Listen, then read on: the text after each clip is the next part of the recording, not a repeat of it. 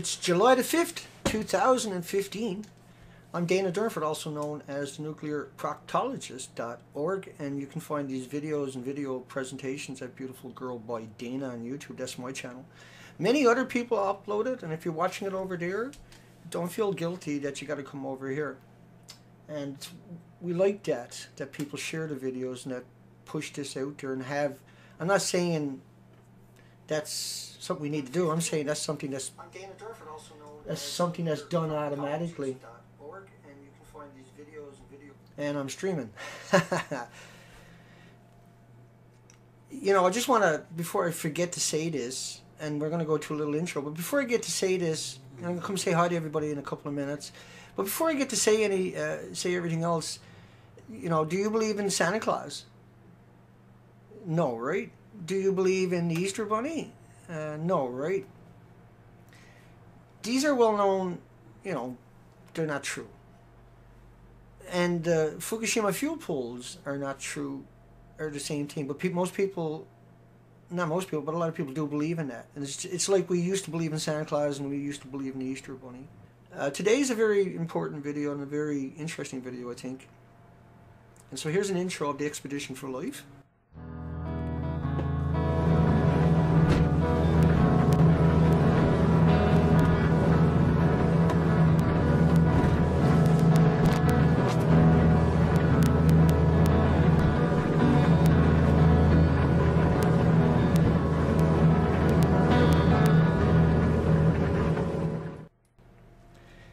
And so that's an expedition that has spent 9 months on the ocean, Pacific coastline of Canada, British Columbia, and we covered around, well, one part of the expedition has covered over 8,000 miles of the coastline and documented it. And that documentation is up at the nuclearproctologist.org. And before I forget about it, hell on earth, the tuna. They're selling tuna in a 6-pack, 4-packs, and stuff like that. And they'll put Atlantic salmon can on the top, and the rest will, under the wrapper, or Pacific. So you got to watch out for that if anybody is still buying tuna and stuff like that. And the nuclearproctologist.org, we'll go back to what we were just talking about. Louise Gnarls. This is an amazing amount of tide that goes through here, and the reason being, we got underwater video there for people who want to come and see that later, haven't seen it. And you can see this little narrow. This is a big island on in the Haida archipelagos off the coastline of British Columbia, where I was a couple of months ago. And it's about 70 miles off the coastline, 50 miles off the 26,000 archipelagos along the coastline, and it's a separate 350 kilometer long archipelago, 50 miles off the coastline archipelagos of Canada. I know that's a little bit confusing, but you got to think about how 26,000 islands and then the coastline of Canada itself, and then the archipelagos on the outside. And so there's amazing tide here in British Columbia. You get 18, 20-foot tide exchanges in a 5-hour period, and that will flood through this gap. And so that gap is notorious. People have come and covered this place for eons. I shouldn't say those words, but since we've been exploring the coastline 125 years, that's a big difference from eon, Dana. And the coastline is shocking. This was once a unbelievable, thriving, amazing life. And now, you know, you can go look up pictures of Louise Gnarls. I can't use them here because people will take out false, like Eco Jones done against me before we got the video back up. I know tweets his pictures out, and he filed a false complaint against me, and that's we should get that into the courts, and because that was illegal to do, and we definitely should get that in the courts, and we can show. I got the screen captures from the University of Victoria. If you're not familiar with him, he's a nuclear apologist. Will tell you there's 1,000 times more natural radiation in fish than there is man-made, and therefore there's nothing to worry about. Well, it doesn't work that way. If there's a single atom in that fish, somebody's going to eat that atom, because most people can't eat a whole fish. And they share it with their families and friends and loved ones. One of them is going to eat that atom, and a cancer will show up, an autoimmune deficiency in 15 or 20 years.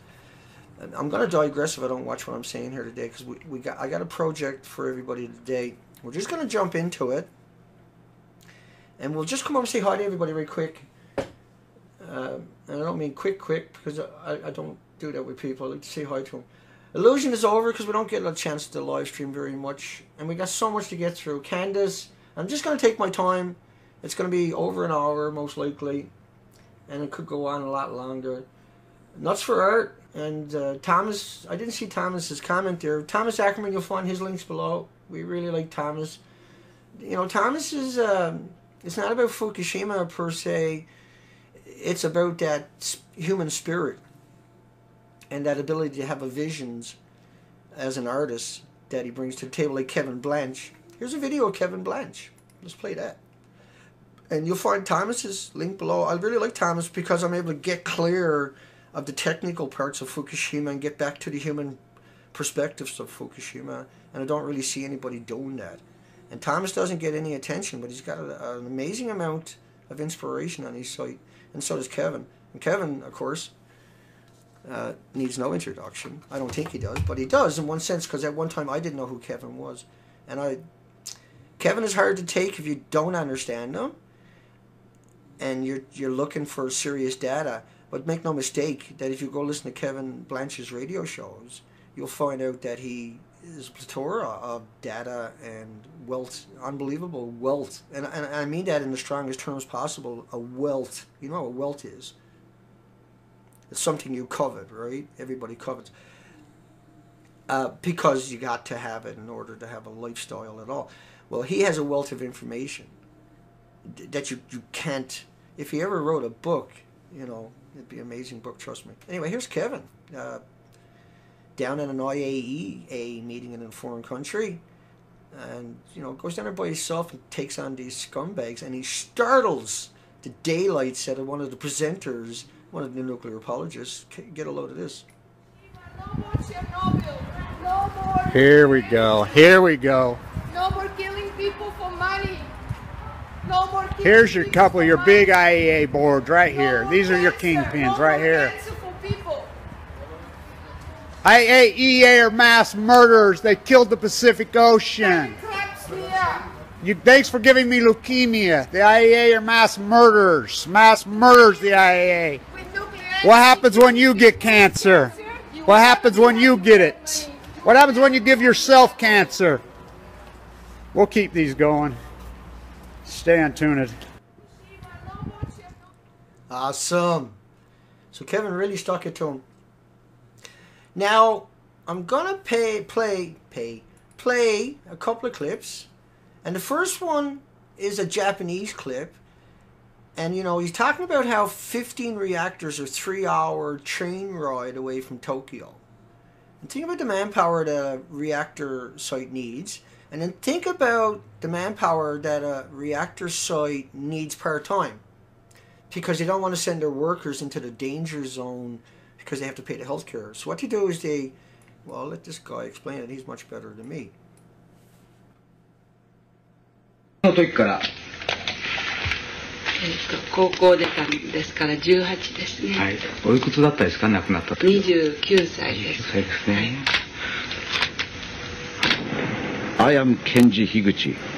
I stumbled upon these stories as a young photographer 20 years ago.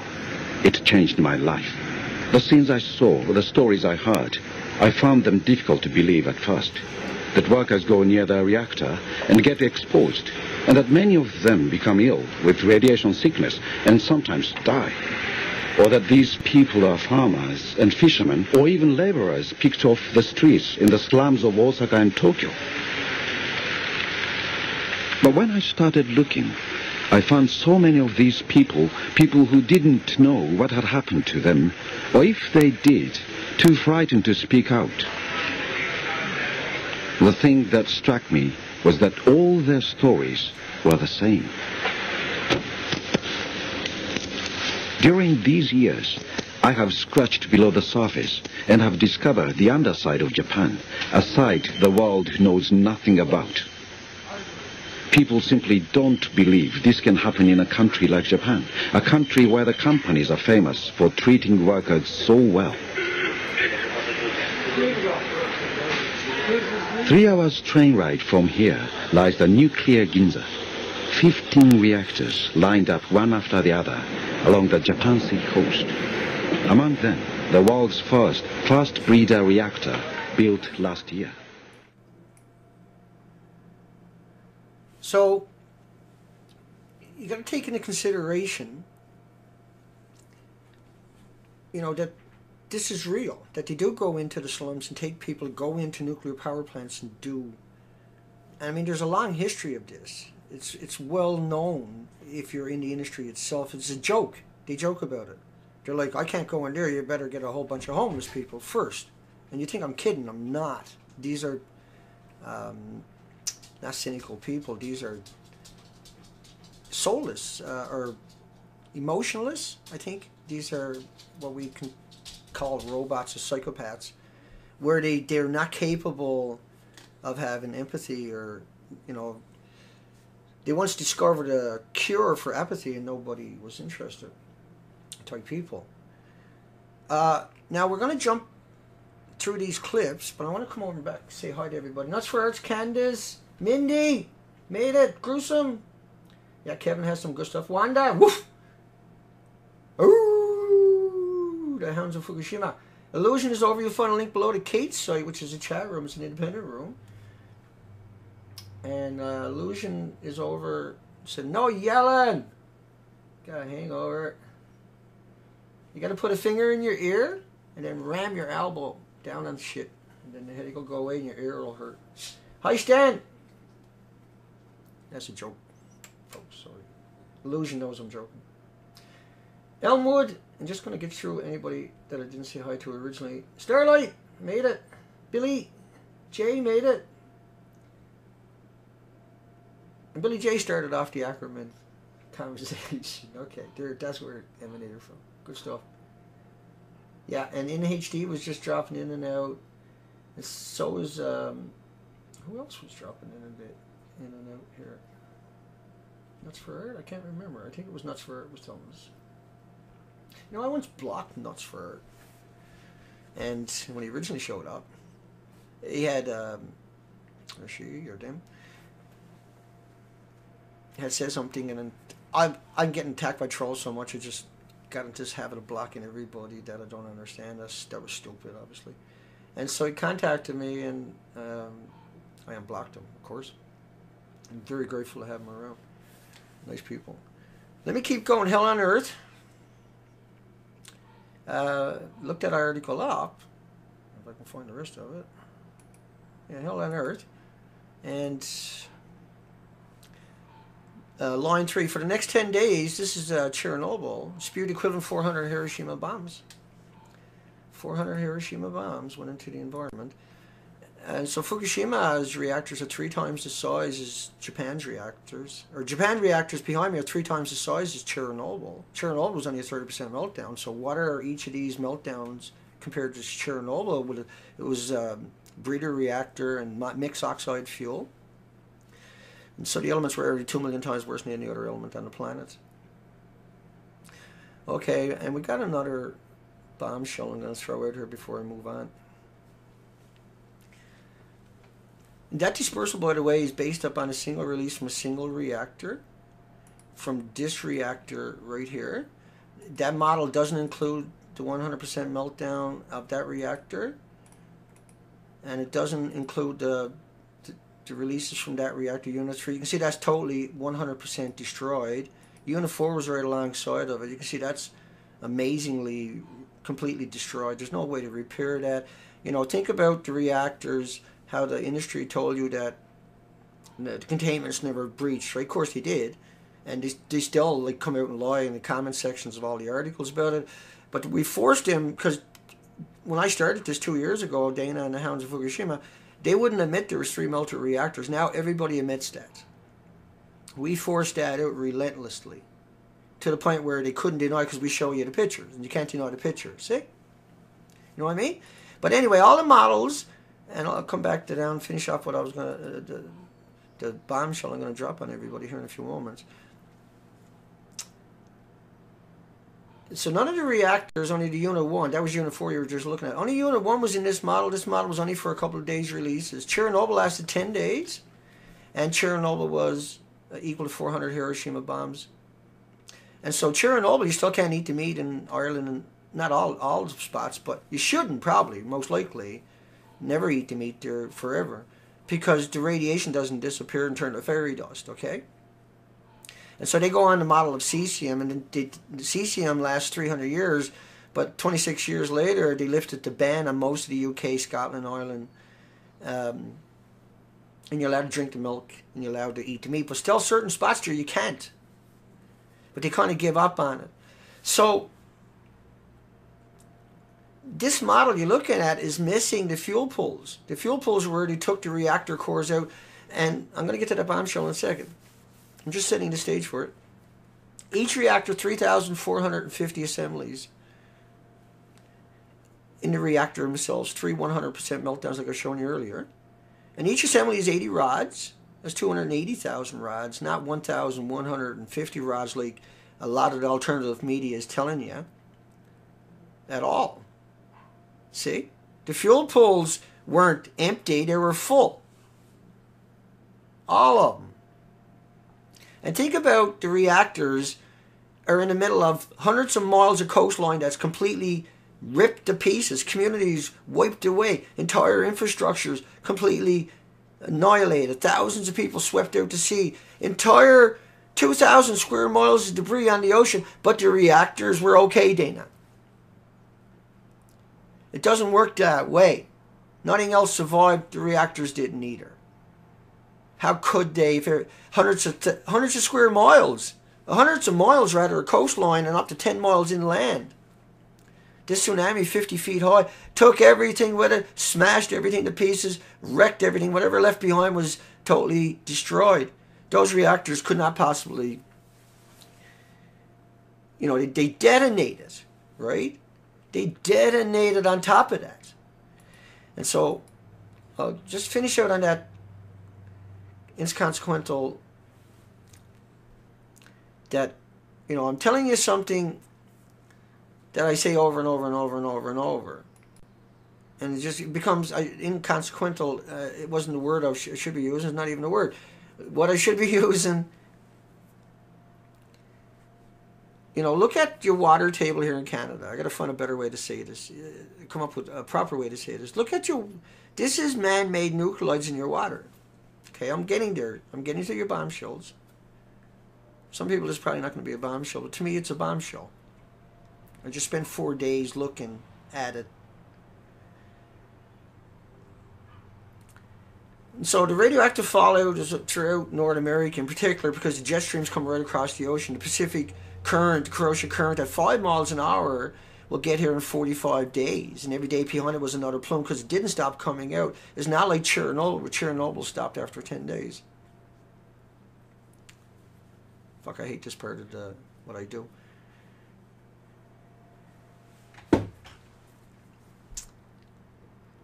And so, you got radiation in your water now. Stupid amount. It's not supposed to be in liters, it's supposed to be in cubic meters.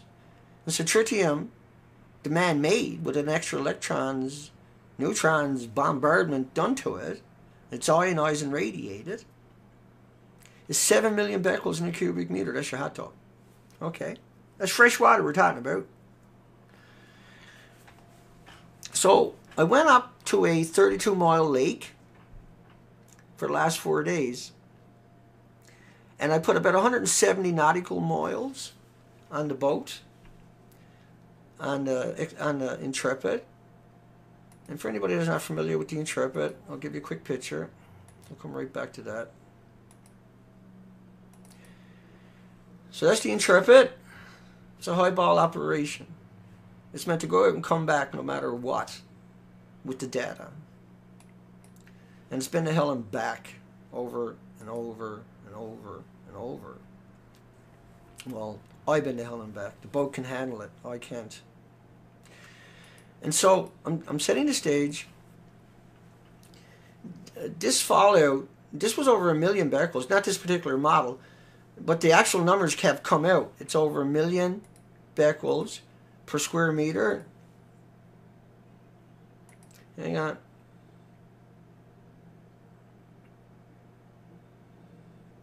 Showed 1 million becquerels a square meter.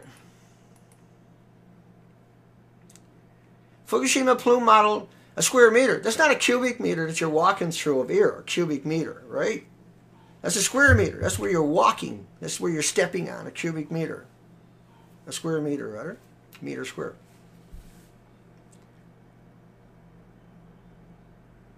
So how could you get 1 million becquerels a square meter? Because it fell out. And like we've seen rainwater in California with 20 million becquerels a liter. A liter. And rain doesn't fall by the liter, so 20 million, 40 million, 60 million, 80 million, 100 million, just all day and all night long. Every time there's a liter falls in a square. So telling you there's 1 million becquerels in a square meter that's lowballing it. Okay. So all your fresh water, it comes in and it hits your coastline. I'll show you that. That stuff comes in and falls out. Everything on the west side of the Rocky Mountains goes back towards the Pacific, washes, not all the way. It ends up in your estuaries and your rivers and your lakes. So I just spent 4 days on the lake. That's the point of everything I just told you. And at the bottom of the lake where I started out, there's 18 geese. Now, geese eat grass. Grasses. They're not eating little tadpoles and fish and everything else, okay? And so a 32-mile lake, I would expect to see 1,000 ducks, and mallards, and common ducks, and black teals, and soots. And there's just an amazing amount of birds that have migratory through British Columbia on top of the residential birds. It's not just migratory birds that are coming and going. There's an amazing amount of residential birds all year long. British Columbia is a tropical paradise in Canada. I've never worn nothing but sneakers and shoes. You don't wear boots up here because there's no snow all winter long. The lakes don't freeze over. Only the ones at the very top of the mountains. There is no snow in the mountains. It's down to about 1% of what was there.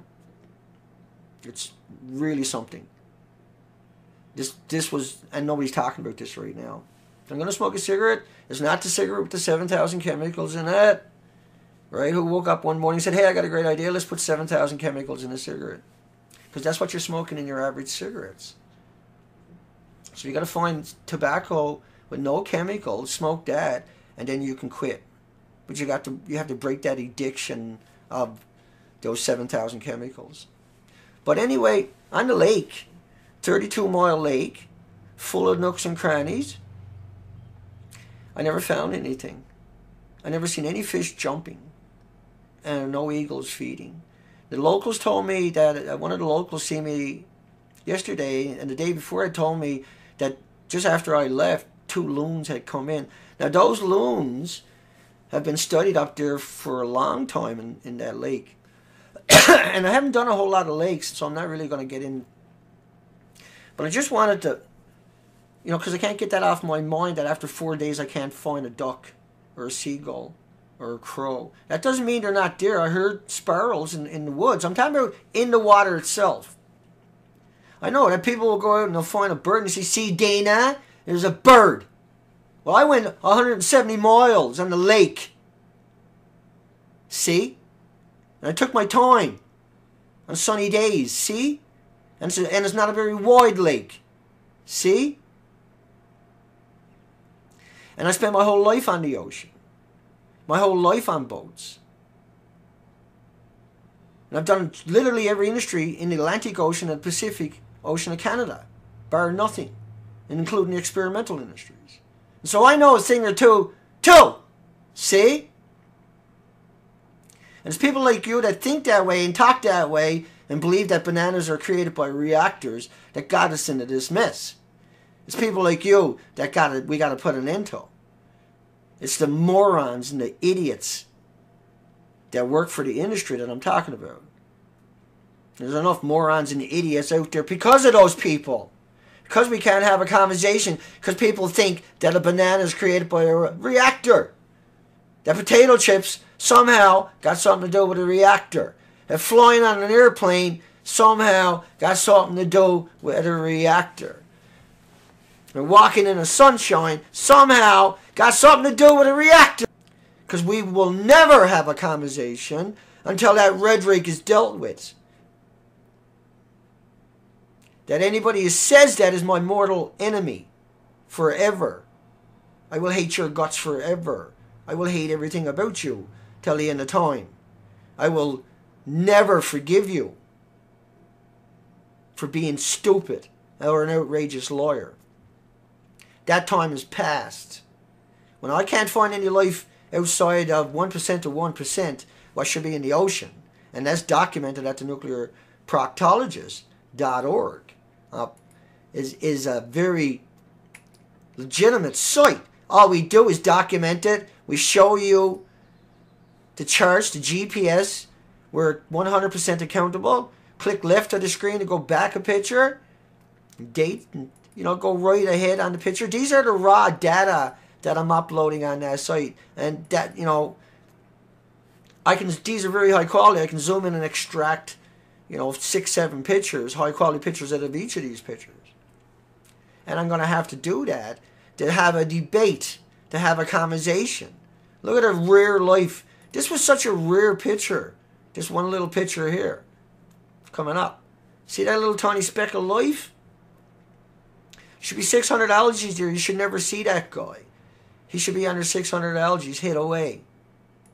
Along with 30 or 5,600 other species. Highly visible species should be right there. That is recognized as indigenous to the coastline that is not there. That less than 100 species exist on the entire coastline of Canada. And then now that I go up into the freshwater lakes, and I find no birds, except for the 18 residential geese that spend most of their time eating the grass and pooping on the grass there.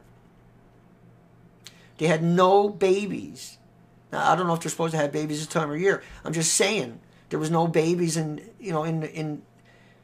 all the flowers are in full bloom here. It's almost 30 degrees every day for the last 6 weeks since I've been back from the expedition.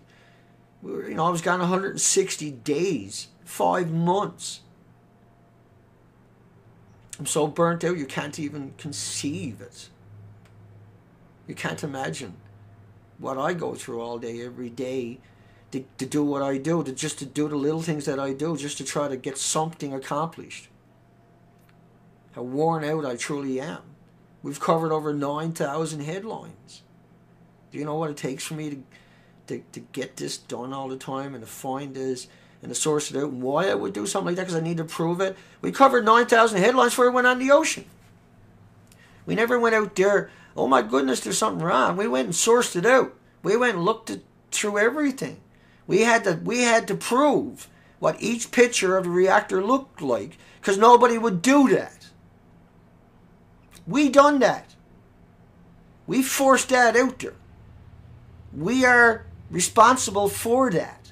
The fact that the Wikipedia even admits there's 3 melted reactors in Japan. And that all the media now say that right away.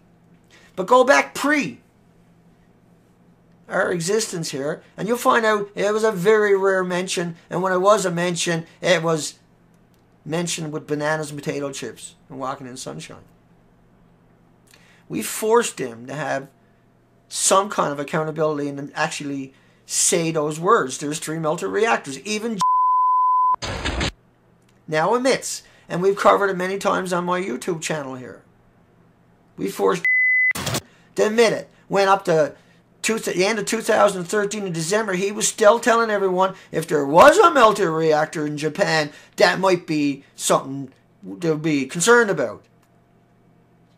Yet Harvard and Stanford and MIT came out on March the 14th, the 15th, and the 16th and told everyone that one single time You got to think about. That's how it works. They got to tell you the truth, and then they don't mention it again. Because then they go back, oh, well, we told you that. Yeah, but you never put it in context ever again. Okay, I'm going to jump over to another video clip. I want you to really, truly understand. And these clips are coming from E&E News. They've done a wonderful job putting together these clips, and I thought they deserve more attention. And so, this next clip, we're just going to go ahead and play it. Here we go. If you don't verify the report, you don't know the accuracy of the report. That's why when these workers told me, do you know we are actually living in a shanty town? I can show the photograph. Literally on a pavement, a non-used pavement between the railway station, there were plastic huts where people were living. In Japan, in Tokyo. This is not Bombay. So it actually astounded me that these things were happening. And then they told me that there are people who come, take them, they give them X amount of money because they have been working as contract workers for God knows how many years. So they are the people available. They have the skills. They are ready to go into the fire and die. Other people are not ready to do it. So what I'm saying is, so when a report like this comes out, you can't just paint it as, oh, it's XYZ. You have to be careful in scrutinizing it. So you need proper scrutiny. And what is happening is it's a good thing that you started to actually start criticizing them. Nobody's been criticizing them. Nobody criticizes them. Nobody even marginalizes them. Everybody tells you it's like a banana and a potato chip walking in the sunshine, getting a dental x-ray. Dental x-ray, you turn it on, you turn it off. You never ingested a particle that's pulsing every second at a couple of 100,000 kilometers an hour inside your body, smacking away at your DNA and your chromosomes every second. That the more you get in, the more you're destroying. And you're drinking and eating and breathing this stuff now for over 4 years, especially in North America. The fuel rods are kept cool in the storage pool on the top floor of each of the 3 reactors, and they needed to be removed to free up space for the robots to go down the containment chambers. Look at it, what they just told you, though. See that? There's no roof, and I mean, you're talking about 7,000, 8,000, 9,000 degree Fahrenheit temperatures. Everything is inside of it was cannibalized and was atomized in aerosol and released. Right? It detonated on top of that. 9,000 degree Fahrenheit temperatures. 7, 8, 9. Let me say that again. 7, 8, 9,000. 7, 8, 9,000 degrees Fahrenheit temperatures. Would you send your children in there? If there's a room there with 7, 8, 9,000, would you send your children in a room if it was 110 degrees? No. Would you send your children in a room at 120 degrees? No. Would you send them in at 200 degrees? No. Would you let your children get in the oven and turn the oven on 400 degrees? No. Why not? Why wouldn't you? Ask yourself that question. Would you send your children into an oven at 1,000 degrees? In a kitchen oven can get 1,000 degrees. Would you put them in that oven and let them play with it? Would you? No, of course not. Would you walk in a room at 1,000 degrees? Would you walk in a room at 2,000 degrees? Would you walk in a room at 4,000 degrees? No, you wouldn't. Hey, buddy. Hey, buddy. Would you walk in a room at 6,000 degrees? I'm going to play you a little clip here. I'm going to play you a little clip. Hang on.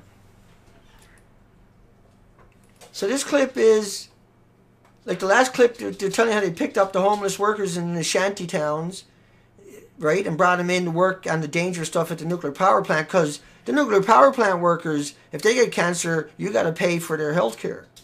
And so they don't want nuclear power plant workers getting cancer because it goes into statistics. So they go and get these homeless people. So they pick them up off the street for nuclear work. They done that in Winfield at the UK, right? Hang on a second. Here we go. When the robots broke down because of the extreme radioactivity, men were sent in to clean up the site. They were not volunteers. They were picked up off the streets and press-ganged onto the roof.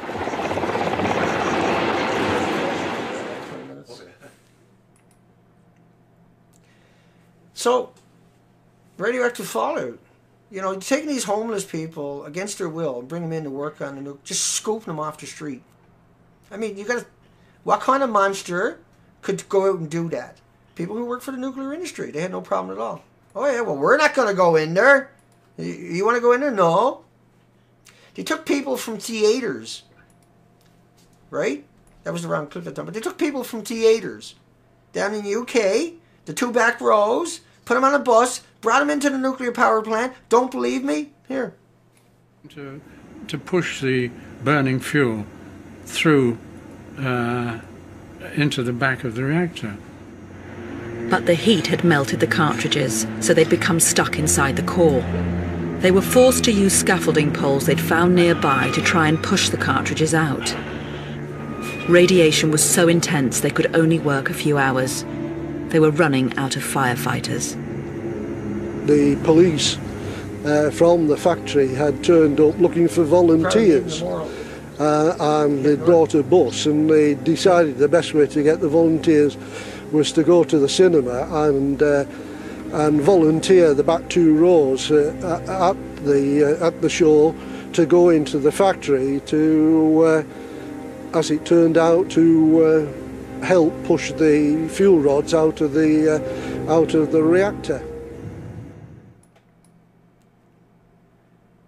To push the fuel rods out of the reactor, they use scaffolding poles. Talk about improvising. And they used people from theatre. Imagine your children are at that theatre. Imagine if you were at that theatre. Imagine that that'll happen again. Then they'll do the same thing. Imagine that they'll do whatever it takes so their loved ones don't go in there. So that they don't get any cancers. But no, Dana, it's like a banana. It's like a potato chip, Dana. It's not. See that creature behind me? It's from the University of Victoria. That guy is truly a monster. He goes around the communities telling people it's like a banana.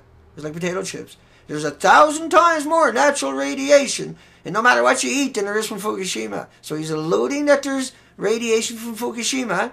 If you got a fish, there's 6 pieces of it, and there's only 1 atom there with an isotope, from Fukushima. And 6 of you eat that fish, 1 of you just drew the short straw. And you're going to get very sick cancers in 5 or 10 years. That's the gallows left. Because this industry doesn't pick up homeless people for something to do. No, it picks them up because they're not going to go in there. You're not going to see Harvard. Well, we were in Fukushima Daiichi. You're not going to see Yale. Oh, we were at Fukushima Daiichi. You're not going to see MIT or Stanford or Oxford or Cambridge or any of the other creepy monsters that work for these institutions. Anybody that works for any of those institutions is a nuclear PR firm. Period. They use temporary workers to do the dangerous work. Here's an enlightening clip. By dividing up territory and dividing up the working classes. So when there was an accident, when there was some dangerous ground that needed to be worked in, if they needed to build new reactors under smokestacks or work along the river, they sent in these temporary workers, prisoners from the camps nearby, workers from Pasco, minority laborers from Pasco, and they sent them in as basically jumpers to work in dangerous ground unmonitored for a couple of months, maybe a couple of years, and then these people would leave. And they'd leave with them any possible radioactive isotopes they had ingested, and they'd leave with them any epidemiological trace. Right? Disposable. Everybody's disposable except for them. You know, I just want to remind you, hang on, let's do that one. This is what 10 years of radioactive fallout from nuclear testing in America. Now these lines are based upon at least 2 wind directions from 2 separate tests in a 10-year period, open-year testing. But they done that so the Ruskies wouldn't do that to you. That's the CIA's model of what would happen if Russia attacked you with nuclear weapons. They done all of that to you, or they were worried about that. And so they done that to you every decade. Worse and worse and worse. And it doesn't go away and turn to fiery dust. I got one more clip for you that I'm going to play. And So let me get some background on that before I hit it. Women. For the worst jobs, women back in the day were always, and they knew back in the 40s how dangerous radiation was. They had no illusions about it whatsoever, and they hate women. And you still see that today. And women are affected much quicker, much easier, much longer issues associated with women than there is with the males. And I'll just play that clip for you. Uranium fuel cells and run them through a series of chemical baths to distill away these tiny grams of plutonium. That job was often given in both countries to women, even though those, it turns out, were the dirtiest jobs. And at DuPont they were saying, well, you know, what do you think? They'd write to Army Corps, maybe, you know, because we're going to make this super poisonous product, we shouldn't hire women who are younger than a menopausal age. And what about fertility problems? What about mutants and monsters and offspring? You know, they would write these letters. They were real nervous about it. When people say, oh, they didn't know much about radiation in the 1940s, that's absolutely not true. They knew a great deal, and they were worried. Yeah, they knew a great deal. They were worried. They wrote letters. They were worried about the women having mutant children. And now we see off Hanford, children born with deformed heads at an extraordinary rate per population. Just an incredible rate. So, you know, I drove from Prince Rupert down here to Powell River, and I counted 72 birds. When I got down here by the big communities, I could see 100 birds in front of the community. These were the residential birds. And they're always living close to these communities, and that's where they hang out in those communities, and they have alternate sources. I never seen no fish jumping on the lake in the last 4 days. I never seen a single bird on the lake in the last 4 days. 32 miles long. I put 170 miles on the boat. We put over 8,000 miles on the boat up the coastline. There can be no mistake. Fukushima is an extinction level event. There is no mistake in this now. If nothing was ever going to drive it home to me like it was yesterday, you know, when I knew that was my last day, because we're leaving tomorrow morning if all goes well. If not, it'll be Tuesday morning very early. And so we raised almost enough. Nothing, you know, nothing's going to stop the trip. I'm going anyway. And so we're going to have to keep asking for money to come in. We need to raise at least another, you know, I would imagine, before the trip is there, because we're going to get stuck up there in bad weather. You know that's coming. It blew northwest, which is the worst wind possible, for almost 3 weeks, so we've been stuck here. The weather's going to be okay. Get us up there. We're going to stay there and get the job done. We might have to stay an extra week, if possible, and do more of that coastline. Afraid the weather pin us down again, and we won't get back up. It's debatable, you know. Terry might have to come home, and so tomorrow or the next day I'm going to be bailing out of here and heading up north. I needed to go look at the fresh water. I knew what I was going to see, but I needed to see no fish jumping. I needed to see no birds floating, diving, feeding, hovering. And there's a plethora of birds, not counting the migratory birds, but there's just a plethora of residential birds that you would expect to find. Because we don't get ice in the wintertime. It doesn't freeze. Most of these lakes are not going to freeze over in the wintertime. That lake is not.